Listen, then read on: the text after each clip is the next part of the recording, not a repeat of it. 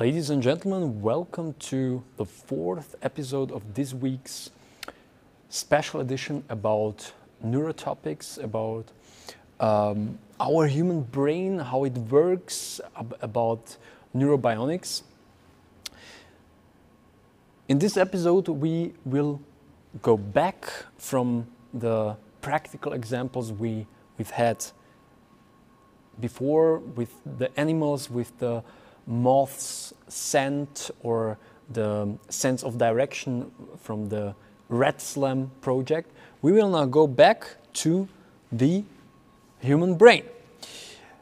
And maybe you're wondering if your brain looks like this on the inside, so bright and colorful, and I have, unfortunately, to disappoint you, it looks not like this.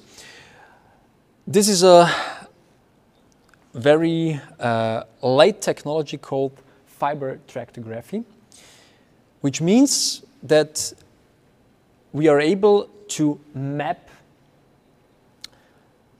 the connections of our brain, or it's better said to map not all of them, but certain paths, certain chosen groups of connections.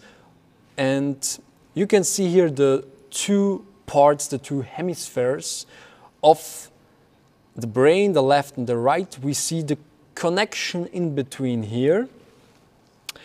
And this technology is full of a lot of advantages because we can now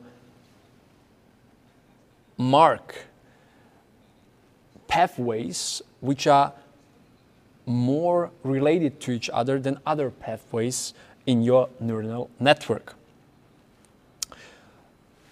Also here, when you look on this image, you have to keep in mind, here is the front part, here you have your eyes, and this part here is the part, for example, where our conscious thinking happens to take place. And it's also a part which is very often impaired in patients with mental problems. So the better we will understand connections here and the structure of it and how they interact with each other, the better we will be able to not only make diagnoses and to understand the daily problems and challenges those people are facing, but also we will be able more and more to even repair these pathways due to the new revolution in neuroscience, which is called neuroplasticity. It's a very simple and well understandable knowledge. It means simply that as an infrastructure, your brain connections change. They change when you think about some things more often, more intensively, then these connections will be strengthened. They get stronger. And the other way around, when you stop thinking about special abilities you have, yeah, maybe you've learned some words for French, yeah, to impress your French-speaking girlfriend or whatever, and then you stop repeating them for 10 years, you don't use what you've learned, then these pathways maybe will get lost, but they will get really weak and you won't be able to use it as you need it. This technology is also combined with other technologies, for example, with the latest model of neuroimaging. It's called cinematic rendering. Cinematic rendering means that based on a simulation of the reflection of light, there is created a three-dimensional model of the human brain. And in combination with the fiber tractography, we can now get all these connections in a very, very good looking digital model.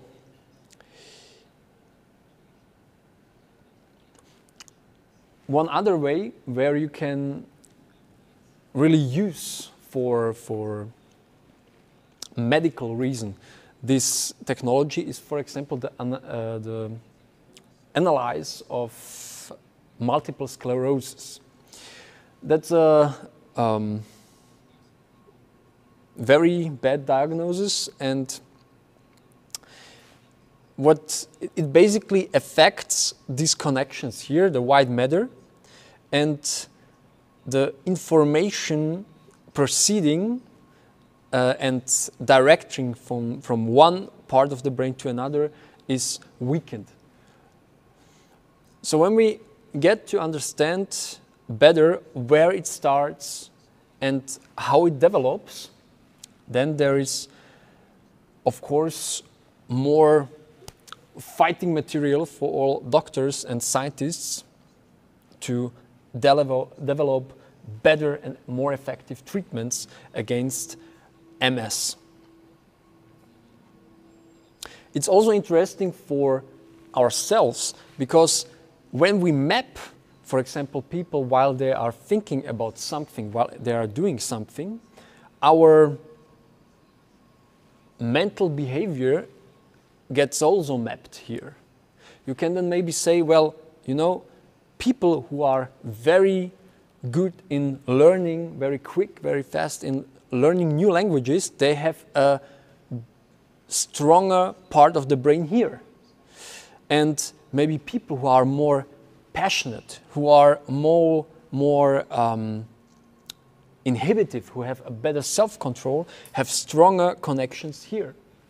So can we be maybe reduced in our behavior only to some kind of biological machine which is only dependent on whether the connections are stronger or weaker or more or less?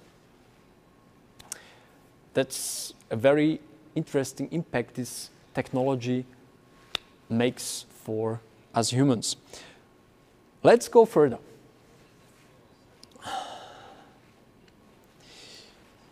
In the last episode, we talked about the connective, so the idea of mapping a living being and its neuronal network as a whole. And as I said, the fiber tractography, we've said, it's not the whole connectome. It's not all of our connections because it would be billions of them. But, and we also talked about this in the last episode, there is one living being which already was completely modeled in a digital version, and that's the C. elegans worm. The worm is 1 millimeter short and has all in all 302 neurons and around 7,000 connections in between them. And what the scientists did, maybe the camera can come a little closer to take maybe first a look at the worm, and yeah, that's the name of the project, the Open Worm project. It's an open source program so that everybody can have access to it for research. And that's the digital model of the worm. And that's the original. And all these neurons from the worm in a digitalized form, the program looks a little bit like that. So maybe for those of you who are more interested in the technical details behind all that. And now something very interesting happens. So if you are if you are going to upload this software, which was created by or based on the model of the living worm, if you upload it in a robot like that. We have this robot here accessible in our Museum of the Future at the Ars Electronica Center. When you load up the software in this little machine, then it starts to move like the original. It stops in front of walls. It stops if you put your hand in front of it. And there was nothing specially done. It was only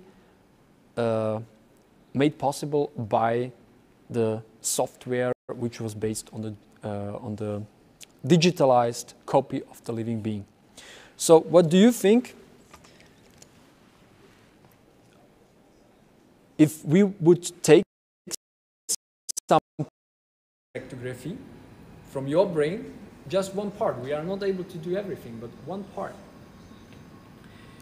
and we could immediately upload it to someone else. Maybe your capacity to learn very good mathematics. How would you feel about that? How would you feel, or do you feel it's making our world more fair, more safe, or are you afraid that we human beings are maybe again reduced only to some calculations which are dependent on some connections here in the brain? Are you afraid of losing maybe some religious background of the human existence if science is going to go on in this place? Of course, we are far from knowing everything, but we are getting to know more and more. So with these questions, I will leave you alone. I'm very thankful for your attention. I hope there was something interesting there for everybody. And if you like it, keep watching us. We are here with more videos every week, and sure you enjoy it. Have a nice weekend. See you.